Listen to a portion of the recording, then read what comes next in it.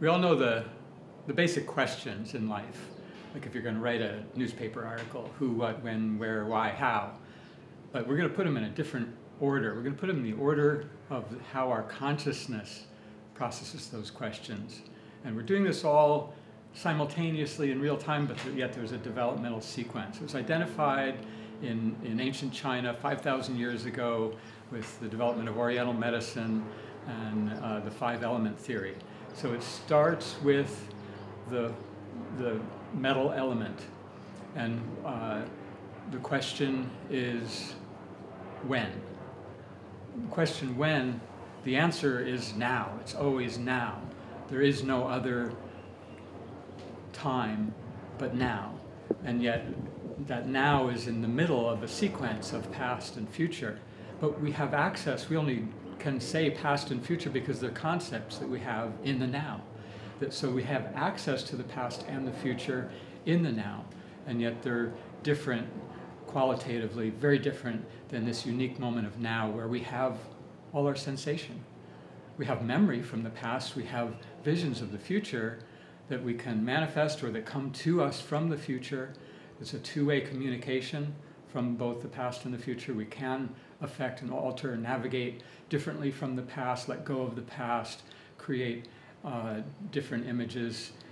We know in terms of consciousness and memory, when you process a memory, each time you think of that memory, you're recreating that memory. And if you change it, you're recreating it in that new way. And now you're going to navigate in life as if that altered memory is the true past. So the future and the past are malleable. And the present is what is clear and real and true and unchangeable. And yet it's where we have choice to make change.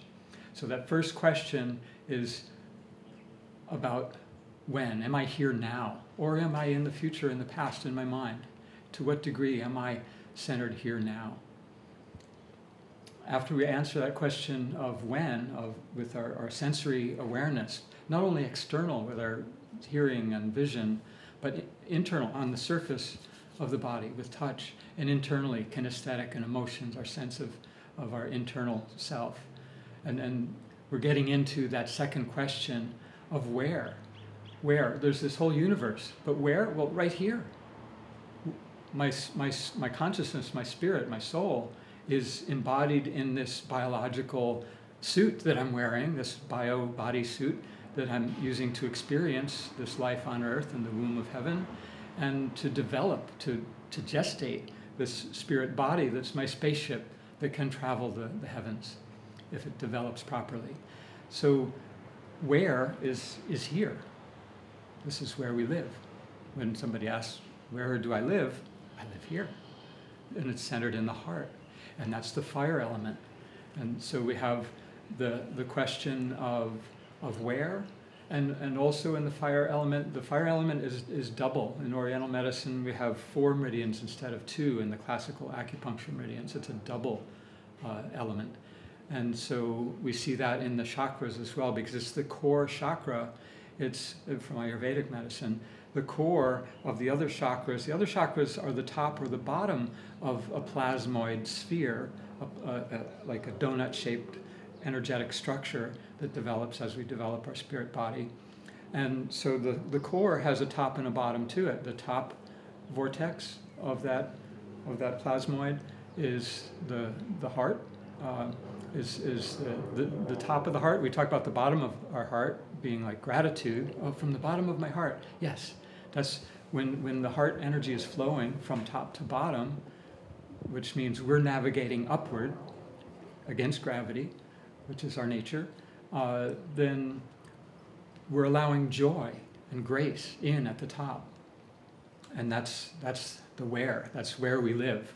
If we're not really living, if we're wanting to live, that's a reverse flow. We're attached to some material thing, some idea, some limited form out of the fullness of what is, rather than transcending all that is and being attached to the whole itself, the living, conscious universe, the divine presence here now, which is our nature as a cellular organism, a cell in that divine fractal entity. So the next question after when, now, where, here, is who. What's the nature of this experience? Who am I? Oh, I'm me. I am that I am.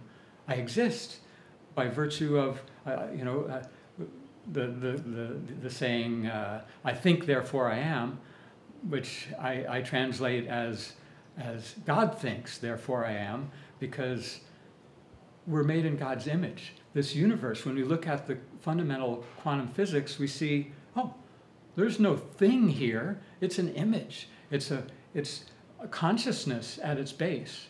So just like in modern biology and psychology and modern science, the scientists believe in their limited view that consciousness is merely an epiphenomenon of the brain. It's sort of they think of it as merely the electromagnetic field of the brain. Where they're wrong is that it's our consciousness, when we're in the bio-bodysuit, is that epiphenomena of the brain as a field combined with the epiphenomena of the spirit body, making that one unified field. So those fields cross, they intermingle, and they affect each other. The spirit affects the body affects the spirit. That's the nature of an in-body experience. When we're having an out-of-body experience, a near-death or a post-death experience, we're experiencing from the spirit body itself and not influenced by the material biological body, which is now lying dormant, dead. It's recycling, unless you're an American with too many, Americans have too many preservatives in our food, so our bodies actually are preserved after death. They don't recycle, which is kind of scary because it means it's blocking all kinds of biological functions in life as well. But those are the first three questions, and that first triad or trinity is the metal element, the first part of the metal element, because the metal is also, like if you look at the transition metals, the heavy metals like copper, gold, silver, iridium, rhodium, that platinum or palladium group, there's 12 minerals that have been identified as also existing in another state of matter that actually patented as ORMs, orbitally rearranged monatomic elements, by David Hudson back in the 1990s. And which was actually, I think, the one thing that Nostradamus predicted in terms of year dates. Much of what he wrote was very cryptic. But by 1996, the ancient knowledge of what we now in science call condensates, the Bose-Einstein condensates, for example, which won the research documenting their existence, won the 2001 Nobel Prize in Physics. So we can study that. We can understand that in the laboratory at low temperature, very low temperature. But what does that have to do with biological systems at living temperature? Well, the thing is that this state of matter is not thermally coupled with its environment. It's a spirit nature of atom that bilocates, that has a partial presence here now. Speaking of here now, those first two questions, it's partly here now, and it's partly other, somewhere else, some other time. And this is what allows us to be present in the future and the past in a very real way, and to transcend time as a spirit being. Our full ultimate nature of who we are is who we're becoming. Who you are now is much greater a fractal presence than who you were when you were conceived, when you were born, when you were 2 years old, when you graduated high school. You are a becoming, you are a growing being. But because you're also a transcendent being on a spirit level, transcendent of time, you already were, in a sense, when you were conceived. You were yourself. You didn't become someone else when you were born. So it's hard for us to wrap our minds around, because our minds, which we'll get to in the fourth question, the why. Well, why does that happen? Our minds only really clearly know from the past, and this is the ego, our knowledge of this linear experience of our developmental navigation through the possibility of space and time.